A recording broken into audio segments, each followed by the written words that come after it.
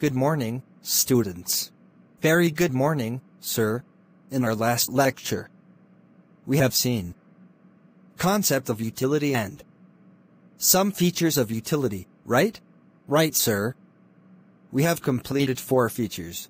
Okay, Tom, can you tell me which were those 4 features? Oh, sure, sir.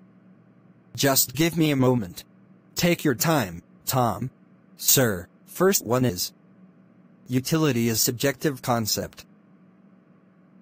Second one, utility is relative concept. Very good. Go ahead, Tom. Utility is differ from satisfaction. Utility is differ from pleasure. Very good, Tom. In today's lecture, we will see remaining features of utility. Is everyone ready? Yes, sir, we are ready. Students, do you know the meaning of usefulness? Not exactly, sir. Usefulness indicates the value of using commodity. Okay. Do you know any commodity which is not useful to a person, still he consume it? What? How, sir? Liquor is not useful to addicted but still he consume it. Why, sir?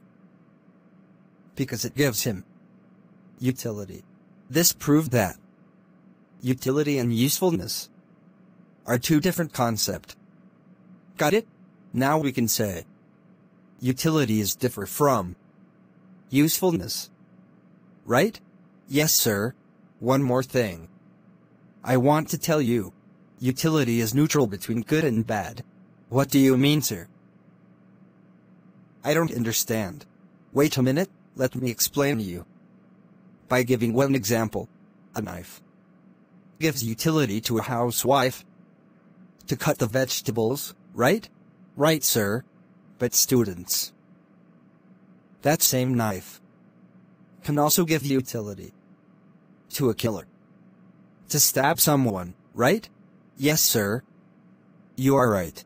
This example proved that utility is neutral between good and bad. Let's move to next point. We cannot count utility in numbers. Cardinal measurements are also not possible.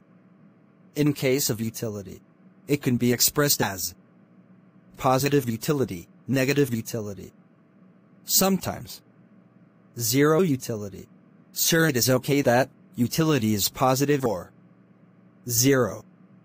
How it can be negative, sir? Negative utility refers to disutility. Okay, sir.